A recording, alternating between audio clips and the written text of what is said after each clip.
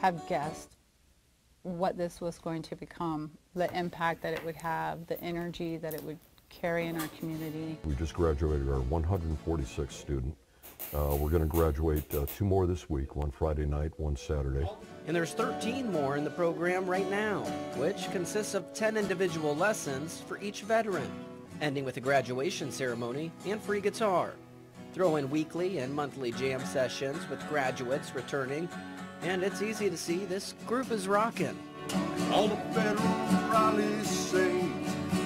But it goes so much further. We do more than just guitar lessons. We are restoring passion and purpose and community into so many veterans' lives. The graduates I spoke with sang the same tune. It's not just music to me, it is an escape, it's a therapy. And veterans need people who are happy to take them out of those ruts, to take them out of the isolation in their houses or the dealing with the PTSD or the struggles with anxiety. That's what this is for. It brought community to my life. As veterans, we're dealing with chronic pain, finding our place in the workforce, finding our community, and you find that a lot easier when you're carrying around a pretty cool guitar. I think if you talk to our instructors, you will find that to a person, they will say that they're probably getting more out of it than the student is. It's very gratifying.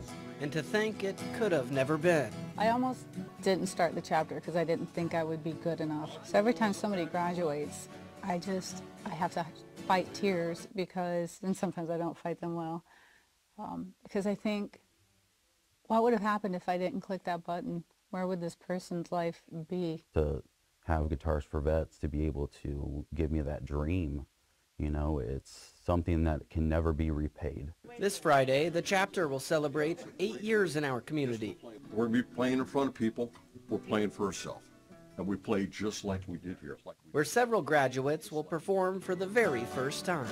I'm tickled as heck to be a part of it because I think that Taylor and Guitars for Vets and people like Jim so deserve to be showcased through what other folks have become able to do. The program just continues to grow, and sometimes you just got to stop and celebrate how far you've come, and that's just what we hope to do this weekend. Guitars for Vets Country Music Night celebration is this Friday at veteran-owned Nebraska Brewing Company from 5 to 9 p.m. It's free to the public and is family-friendly. There'll be live music all evening, along with a silent auction and a graduation ceremony for its newest members.